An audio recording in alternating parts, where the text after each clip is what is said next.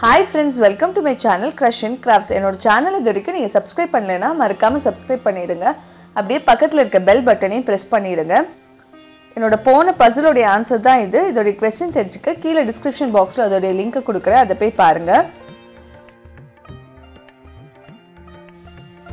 நம்ம ஆல்ரெடி தென்னை ஓலை வச்சு நிறைய கிராஃப்ட் செஞ்சிருக்கோம். இன்னைக்கு நம்ம தென்னை ஓலையை ஃபுல்லா யூஸ் பண்ணாம வெறும் அந்த குச்சி மட்டும் வச்சு நம்ம ஒரு ஃப்ரூட் ட்ரே எப்படி செய்யலாம்ங்கறத பார்க்கலாம். இது செய்யிறதுக்கு நமக்கு பச்சை ஓலை தான் தேவைப்படும். ஏனா பச்சை ஓலையில இருந்து குச்சி எடுத்தாதான் நம்ம பெண்ட் பண்ணும்போது அது ஃப்ளெக்சிபிளா இருக்கும். இதே காஞ்ச ஓலையில இருந்து குச்சி எடுத்தா அது பெண்ட் பண்ணும்போது உடைஞ்சிடும். அதனால தான் அப்பா இந்த மாதிரி மரத்துல இருந்து பச்சை ஓலையா பார்த்து கட் பண்ணி கொடுத்தாங்க.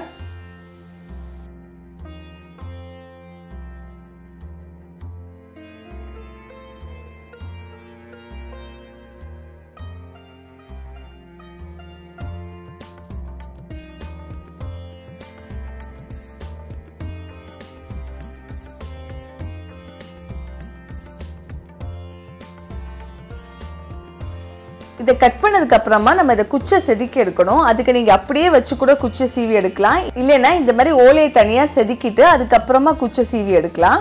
உங்களுக்கு எது ஈஸியா இருக்கோ அந்த மாதிரி பண்ணிக்கோங்க.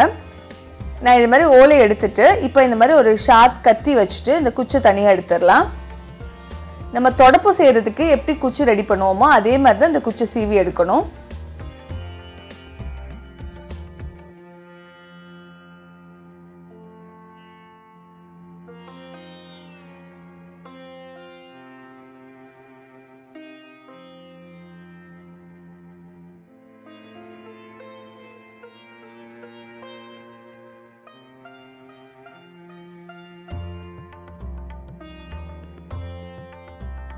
இந்த மாதிரி க்ளீனா சீவி எடுத்துக்கோங்க. நமக்கு இது செய்யிறதுக்கு ஒரு 96 குச்சி தேவைப்படும். அதனால அந்த மாதிரி 96 குச்சி ரெடி பண்ணிக்கோங்க.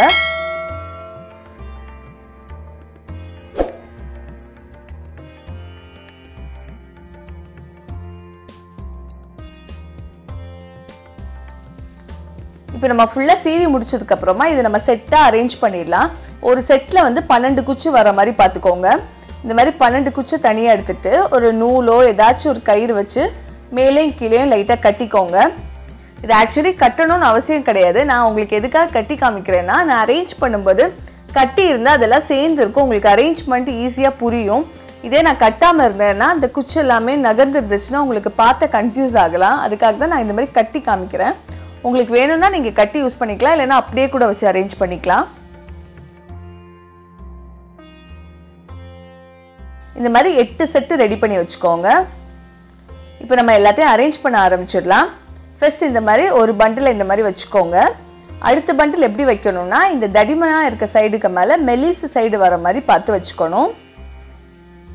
அதே மாதிரி இந்த சைடு வந்து இதுக்கு மேல மெலிஸ் சைடு வர மாதிரி பார்த்துக்கோங்க. இந்த மாதிரி தான் 4 சைடுமே அரேஞ்ச் பண்ணணும். இதுக்கு மேல மெலிஸ் சைடு இது வந்து இதுக்கு அடியில வர மாதிரி பாத்துக்கோங்க.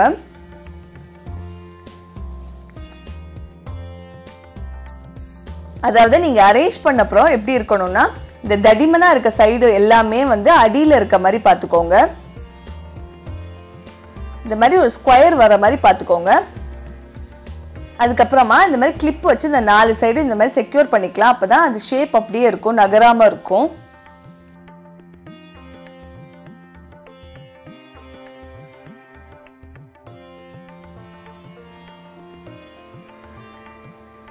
இதுக்கு அப்புறமா இந்த மாதிரி ஒரு கிளிப் எடுத்துட்டு இந்த மேல இருக்க இந்த பண்டில அப்படி மொத்தமா அப்படி தூக்கிக்கலாம். தூக்கிட்டு இன்னொரு பண்டில இந்த மாதிரி வச்சு அரேஞ்ச் பண்ணிக்கலாம்.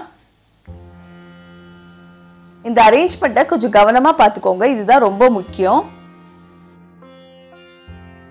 இந்த மாதிரி அடுத்த கிளிப் எடுத்துட்டு இந்த மாதிரி மேல இருக்க பண்டில தூக்கிட்டு அடுத்த பண்டில இந்த மாதிரி அரேஞ்ச் பண்ணிக்கலாம். இந்த மாதிரி 4 சைடுமே வைக்கணும்.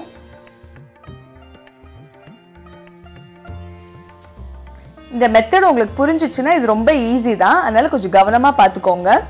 நான் இதுக்காக தான் இந்த மாதிரி கயிறு வச்சு கட்டி காமிச்சேன். இதே நான் கட்டாம இருந்தேன்னா இந்த மாதிரி குச்சி ஃபுல்லா நகர்ந்திருக்கும். அப்போ உங்களுக்கு கன்ஃபியூஸா இருக்கும். எந்த குச்சி எதுக்கு மேல இருக்குன்னு பார்த்தா அவ்வளவா தெரியாது.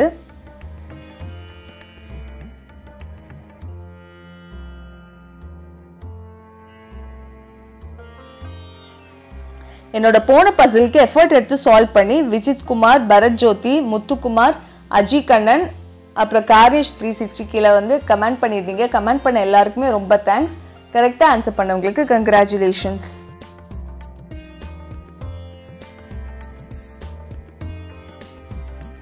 இந்த மாதிரி 4 சைடு வச்சதுக்கு அப்புறமா நீங்கள் நல்லா நோட் பண்ணிக்கோங்க. உங்களுக்கு ஒரு ஸ்கொயர் வரணும், அதுக்குள்ளாடி இந்த மாதிரி ஒரு டைமண்ட் ஷேப் வரணும். அது எப்படி இருக்கணும்னா, இப்போ நீங்கள் இந்த பண்டில் எடுத்தீங்கன்னா ஒன்று மேலே ஒன்று அடியில், இந்த மாதிரி இந்த பண்டில்னா ஒன்று மேலே ஒன்று அடியில் இந்த மாதிரி இருக்கணும். அப்படி இருந்தால் தான் உங்களுக்கு அரேஞ்ச்மெண்ட் வந்து கரெக்டுன்னு அர்த்தம். இப்போ எல்லாத்தையுமே நம்ம டைட் பண்ணலாம். அதுக்கு இந்த மாதிரி இந்த ஸ்கொயரோட 4 கார்னர்ஸில் இந்த மாதிரி கை வச்சு எல்லாத்தையும் சேர்த்து இந்த மாதிரி டைட் பண்ணிக்கோங்க. பொறுமையாக இந்த மாதிரி டைட் பண்ணி அதோட ஷேப் கரெக்டாக இருக்கிற மாதிரி பார்த்துக்கோங்க.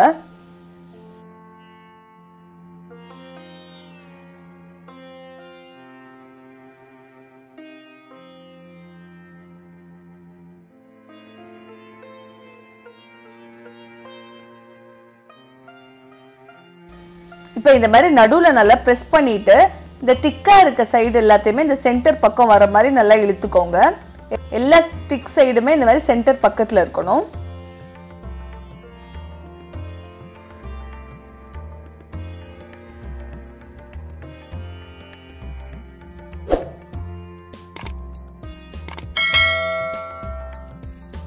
இந்த மாதிரி ஃபுல்லாக அரேஞ்ச் பண்ணதுக்கு அப்புறமா நம்ம அடுத்த ஸ்டெப்புக்கு போகலாம். இது எப்படின்னா, ஃபர்ஸ்ட் இந்த மாதிரி ஒரு கத்தியோ இல்லை ஏதாச்சும் ஒரு குச்சி வச்சு இந்த ரெண்டையும் இந்த மாதிரி சேர்த்து வச்சுக்கோங்க. அதாவது இந்த திக் சைடு அடியிலையும் மெல்லிசான போர்ஷன் வந்து மேலே இருக்கிற மாதிரி பார்த்துக்கோங்க. ஃபர்ஸ்ட் இந்த கீழே இருக்கிறதுலேருந்து 3 குச்சை வச்சுட்டு அதுக்கப்புறமா இந்த மேலே இருக்க மெல்லிஸ்லேருந்து 3 குச்சி இந்த மாதிரி எடுக்கணும். அதுக்கப்புறமா கீழே இருக்கிறதுலேருந்து 3 குச்சி, மேலே இருக்கிறது 3 குச்சி, அந்த மாதிரி ஆல்டர்னேட்டிவாக அடுக்கிட்டு இருக்கணும். நீங்கள் ஃபுல்லாக அடுக்குனதுக்கப்புறமா எப்படி இருக்கணும்னா, கீழே ஃபஸ்ட்டு வந்து அந்த திக்காக இருக்க போர்ஷனில் 3 குச்சி இருக்கணும். அதுக்கு மேலே மெல்லிஸாக இருக்கிறதுல 3, அதுக்கு மேலே திக்கு, அந்த மாதிரி ஆல்டர்னேட்டிவாக இருக்கணும்.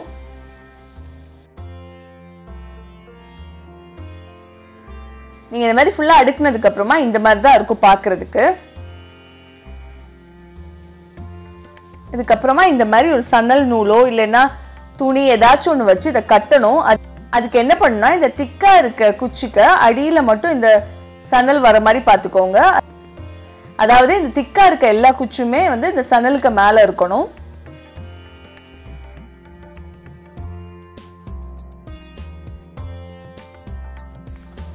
இப்போ நம்ம இதே மாதிரி அடுத்தது பண்ணிக்கலாம். ஃபர்ஸ்ட் இந்த திக்ல 3, அதுக்கப்புறம் மெல்லிஸ்ல 3, மறுபடியும் இந்த திக்ல 3, அப்புறம் மெல்லிஸ்ல 3, இந்த மாதிரி வச்சு ஃபுல்லாவே ஆல்டர்னேட்டா வச்சிடலாம். இது உங்களுக்கு ஒருவேளை பார்க்க கன்ஃபியூசிங்கா இருக்கலாம். நீங்க உங்களுக்கு செய்யும்போது அது ஆட்டோமேட்டிக்கா அப்படியே வந்துடும்.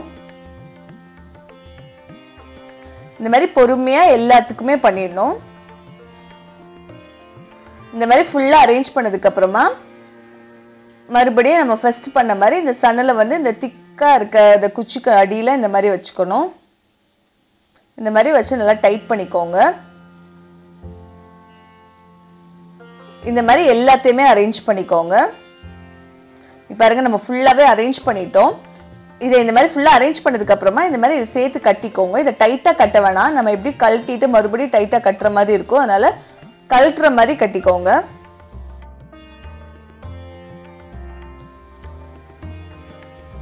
நம்ம இந்த ஸ்டெப் பண்ணும்போது மெயினா நோட் பண்ண வேண்டியது, இந்த குச்சி எதுவுமே ஓவர்லாப் ஆகக்கூடாது, எல்லாமே ஃபிளாட்டா தான் இருக்கணும். அந்த மாதிரி பார்த்துக்கோங்க. அப்பதான் நமக்கு அந்த ஷேப் கரெக்டா வரும்.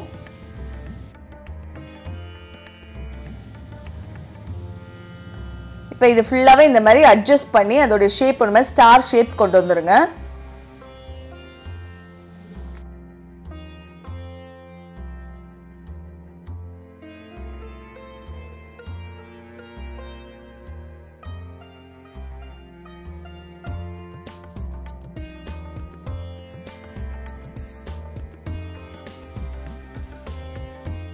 இந்த மாதிரி ஷேப் கொண்டு வந்ததுக்கு அப்புறமா மறுபடியும் இந்த திக்கா இருக்க போர்ஷன் எல்லாமே அந்த நம்ம கட்டின அந்த சர்க்கிளுக்கு பக்கத்துல வர மாதிரி ஃபுல்லாவே பக்கத்துல கொண்டு வந்துடணும். இந்த மாதிரி எல்லாத்தையுமே இந்த மாதிரி பொறுமையா எடுத்து பக்கத்துல கொண்டு வந்துடலாம்.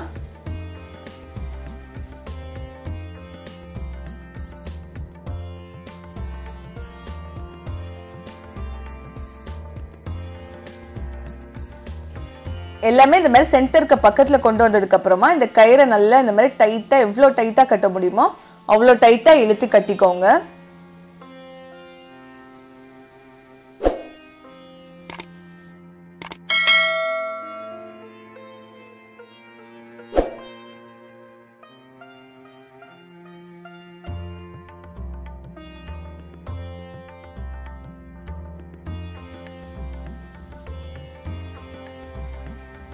இந்த மாதிரி நல்லா டைட்டா கட்டிட்டோம்.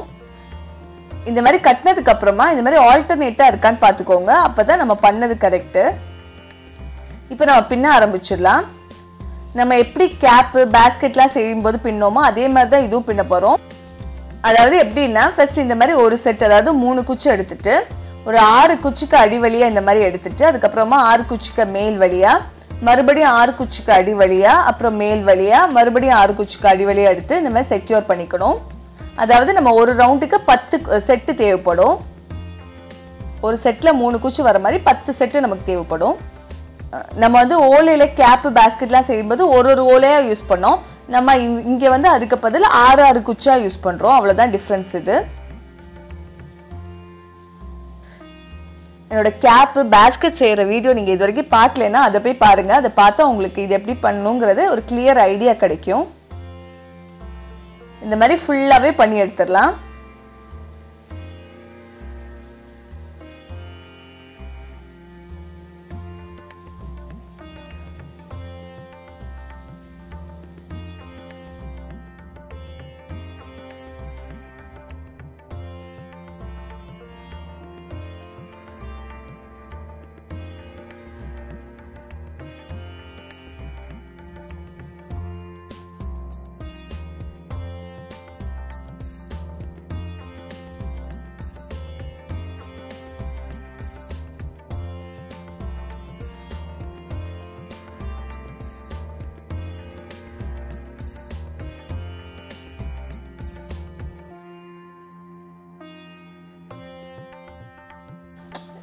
நம்ம ஆல்ரெடி பண்ண மாதிரி தான். இப்போ இதுக்கு வந்து 9 செட்டு தான் இருக்குது. 10வது செட்டுக்கா நம்ம இந்த செட்டை யூஸ் பண்ணிக்கணும்.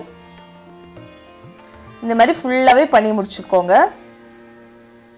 நான் ஆல்ரெடி இந்த மெத்தட் வந்து 2 வீடியோல பண்ணி காமிச்சனால தான் நான் இதுல வந்து கிளியரா சொல்லல. உங்களுக்கு ஒருவேளை இது புரியாம இருந்துச்சுன்னா அந்த வீடியோ போய் பாருங்க, உங்களுக்கு நல்லா புரியும்.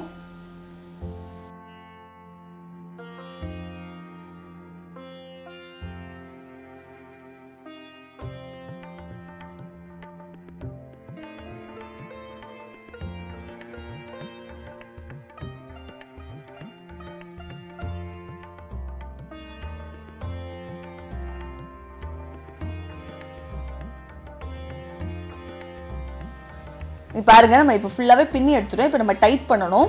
நம்ம யூசுவலா எப்படி பண்ணுவோமோ அதே மாதிரி ஒரு செட்டா இந்த மாதிரி இழுத்து ஃபுல்லாவே டைட் பண்ணிக்கோங்க. உங்களுக்கு பவுல் ஷேப்ல வேணும்னா நம்ம பேஸ்கெட் பண்ண மாதிரி கொஞ்சம் கர்வ் பண்ணிட்டு இழுத்தா அந்த மாதிரி பவுல் ஷேப் வரும். இல்ல உங்களுக்கு ஃபிளாட்டா ட்ரே மாதிரி வேணும்னா ஃபிளாட்டா வச்சு இழுத்துக்கோங்க.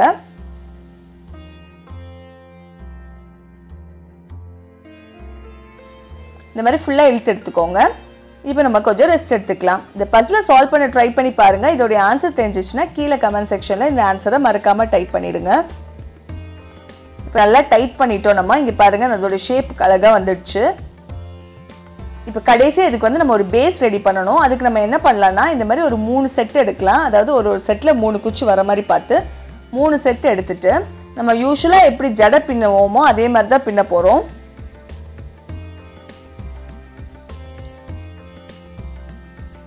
இதுல என்ன டிஃபரன்ஸ்னா நம்ம ஒரு பின்னல் போட்டுட்டு அப்புறம் இந்த ரைட் சைடு இருக்க பீஸை வந்து விட்டுட்டு அடுத்த பின்னலுக்கு புதுசா அதுக்கு பக்கத்துல இருக்க இன்னொரு செட்டை எடுத்து ஒரு பின்னல் போடுவோம்.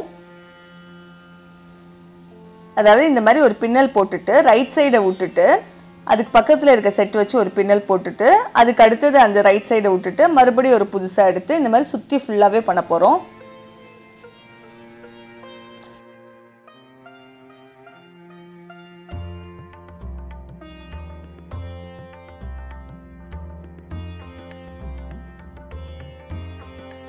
இந்த மாதிரி ஃபுல்லாவே பின்னி எடுத்துக்கோங்க.